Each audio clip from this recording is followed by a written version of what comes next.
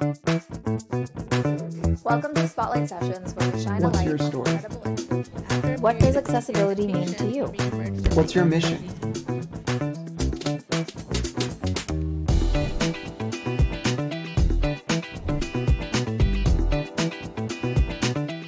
Welcome all to accessiBe's Spotlight Sessions, where we shine a light on incredible individuals and organizations and the work that they do. I'm your host, Josh Basil. I'm a C4-5 quadriplegic, paralyzed below my shoulders, and a power wheelchair user. I'm the Community Relations Manager at accessiBe and a passionate disability rights advocate and trial attorney, focused on breaking down barriers to access and inclusion for people with disabilities. Today I'm wearing a black V-neck with a white collar.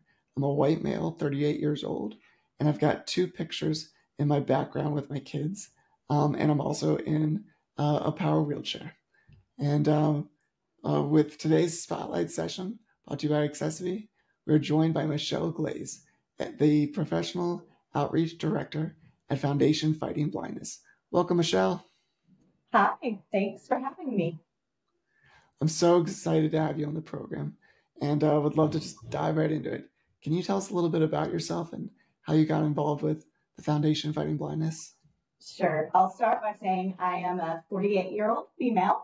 I've got shoulder-length brown hair, brown eyes. I am wearing a black and white striped V-neck dress today, and I am coming to you from my office. So I've got a picture and a wall behind me, and I'm seated in a cream-colored, pretty comfortable chair. And I'm so thrilled to be here today. Thank you for inviting me on the show. My story with the foundation started in 2011, actually. I had been diagnosed with an inherited retinal disease called retinitis pigmentosa. And like many people diagnosed with these conditions, I spent many years denying the fact that I had a disease that would lead to vision loss.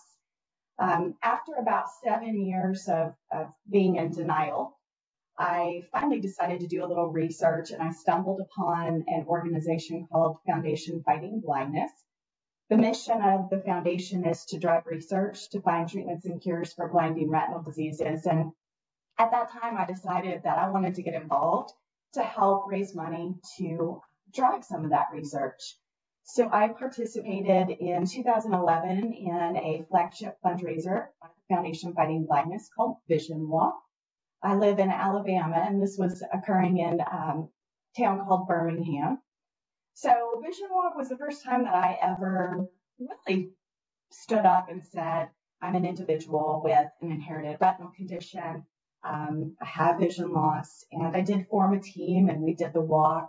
And I remember being there with others with similar levels of vision loss and blindness, and thinking, my goodness, what a wonderful connection. I felt very empowered, a little anxious, but it was so exciting to get involved and to connect with the community of others with low vision or blindness, and join forces to do something good for our community by trying to help find some treatments and cures. Fast forward, about 8 years, and I was at a crossroads in my career. At that time, I was in the medical industry and in the sales arena. And I actually called the Foundation Fighting Blindness because I wanted to do a local fundraiser in my hometown. And when I contacted the organization, I got connected with Pat Dudley, who at that time was our human resources manager, or the human resources manager for the Foundation Fighting Blindness. And I began to question her a little bit. I asked her if there were any potential opportunities to go to work for the foundation. And she shared that the foundation at that time was going through some changes. The foundation had a new CEO and a new COO, and she encouraged me to send on my resume. So I did. And she shared that I probably wouldn't hear back anything for a while, but lo and behold, about 30 minutes later that day, Pat reached back out to me and said, our COO, Jason Menzo, would like to talk to you. That was in March of 2018. Jason and I had our first call in April. And then for the next almost year, I proceeded to reach out to Jason every chance I got. he had shared at that time that he had a vision for what is now professional outreach. And with my background in sales, marketing, business development, and my own personal experience with vision loss due to an inherited retinal disease, I just really felt passionate about the fact that I really wanted to step into the role with the foundation. So I continued on, and Jason and I had several calls and meetings about professional outreach. And then finally, in February of 2019, I was hired on. I joined Ben Shaverman, who is now our VP of Science Communication. And Ben and I began to build and grow what is now the professional outreach department. So 5 years later, here I am. And the foundation has been just such a tremendous experience for me, both personally and professionally. Thank you so much for sharing that. I love hearing stories like that, how people get involved and how it happens. It's so often it's either meant to be, or it's just like everything comes together in perfect ways. And I was so amazed that over the last 50 years, the foundation has raised over $915 million, which just so shows how big of a force you are and the changes you're making. And it's dollars do make a big difference in research. It's not inexpensive to actually put forward research. So I just think that's incredible. And with all that you're doing, could you tell us what you love most about your work and kind of whatever else you got going on in 2024? Oh gosh, there's so many things I love about the work that we do, both as an organization and what I do professionally. On a personal note, I think, the biggest thing with the Foundation Fighting Blindness is because the organization is driving research to find treatments and cures for these diseases, the foundation is really a tremendous sense of hope and optimism for individuals with either an inherited retinal disease or age-related macular degeneration. And that's exciting to be able to share, right? So many individuals, when diagnosed with these conditions, they don't know where to turn. They don't know what to expect. There can be a sense of hopelessness, and the foundation really provides a breadth of knowledge, information about research and resources, community through our chapters, and being able to connect with others in the community, and hope through all of the research that's underway. There are more than 45 clinical trials underway right now for a retinal degenerative disease and a number of different therapeutic modalities. Some of these clinical trials are gene specific, and they're looking at one specific genetic mutation, but there are more and more that are gene agnostic.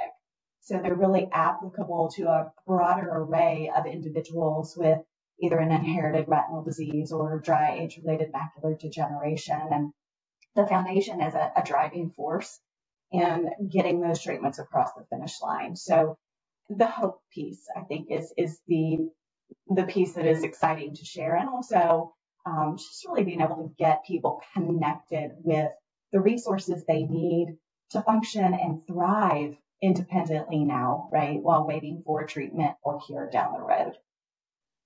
Hope is such a powerful drug.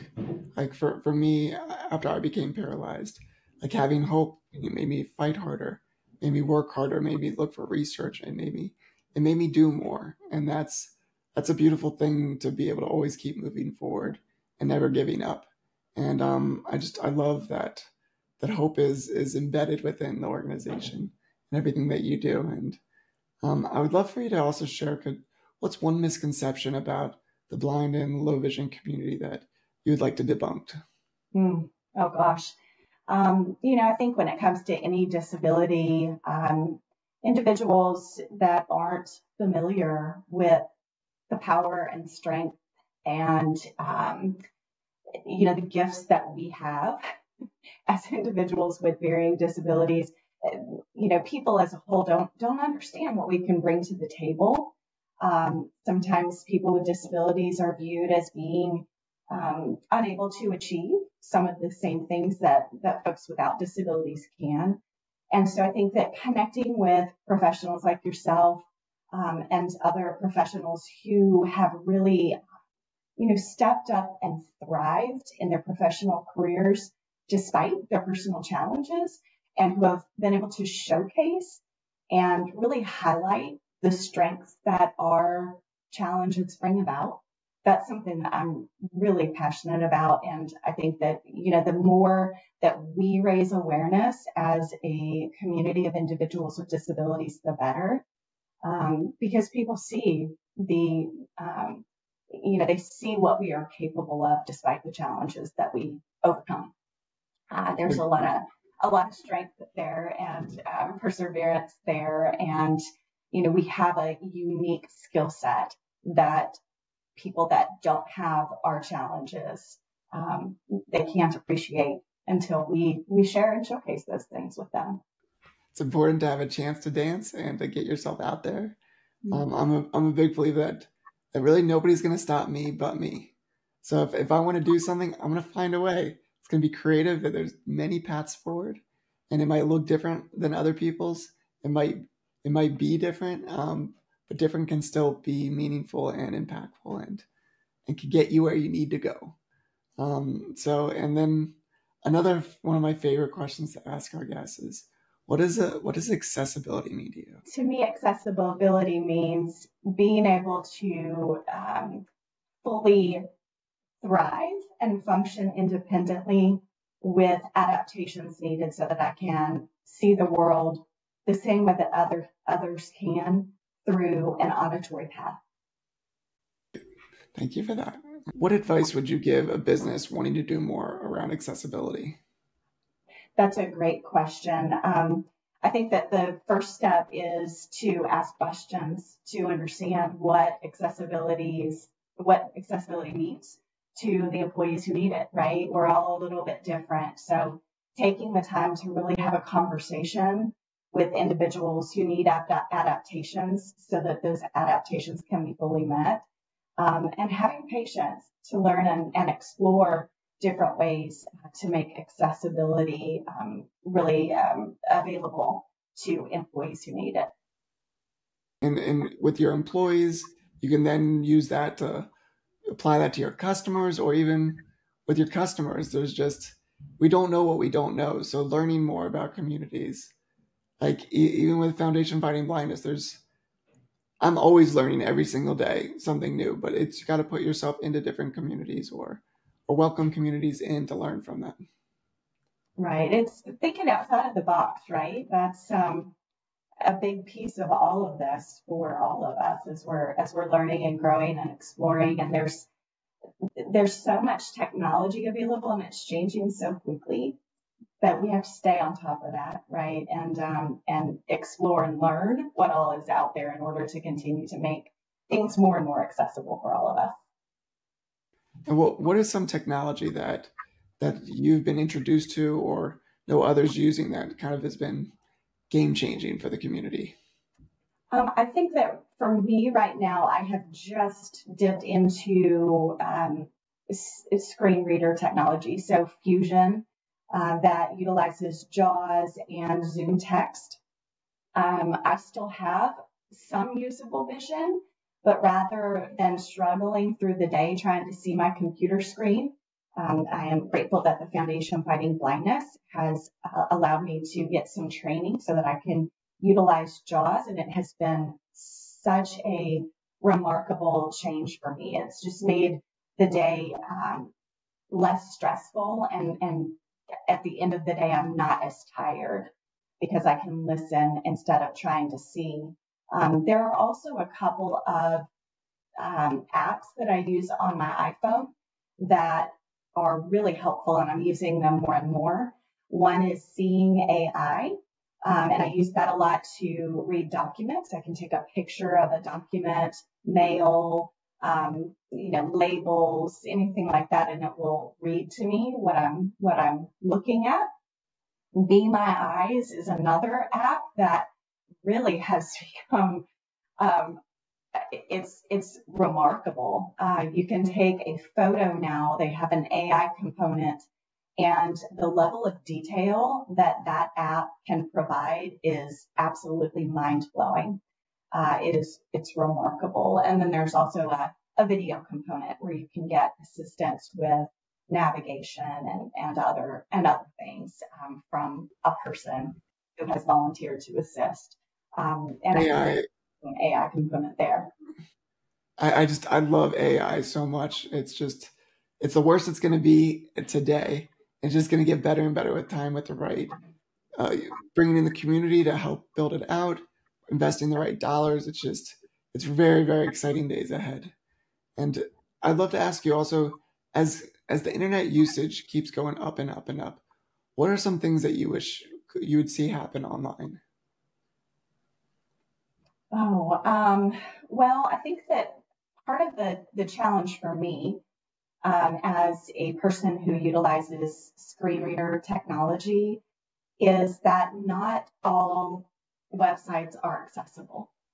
And I feel like more and more as we go to an online world, I'm having to raise awareness and educate, especially with like online forms and just applications, all sorts of different things. Every site seems to function just a little bit differently. Some are really, really accessible and easy to use. There are others that are completely inaccessible. And so I know for me personally, it is a challenge sometimes to navigate, because for example, if I'm going to a doctor's appointment now, one of the first things that they do is they say, well, can you go online and fill out this form? And, this is how you have to complete your information for your appointment. And in many cases, those sites aren't accessible for me as a screen reader user. So it'd be really great if more companies and organizations would focus on the accessibility piece. And that way, as we're trying to navigate those pieces more frequently, we'll have greater access to them. It's such an important piece of the puzzle, because if you can't, sign up for the appointment or provide the information you need for the appointment, that doesn't help you that the physical part of, the storefront or the doctor's office is accessible. You need the whole experience to be accessible, to be able to benefit them the most. And healthcare is very important to be able to do all those things and not leave one of them out. But Michelle, thank you so much for being our guest today on accessiBe's Spotlight Sessions. You've been a wonderful guest. Thank you for having me. It's been a pleasure to be here with you. And for our viewers, if they can come check out your website, what URL should they go to? It's www.fightingblindness.org. Thank you so much for that. And for all of our guests, thank you so much for staying to the end of accessiBe's Spotlight Sessions. Make sure to hit that subscribe button and follow us at accessiBe_community. And as always, thank you for being on this journey. Bye, everyone. Bye, Michelle. Bye-bye.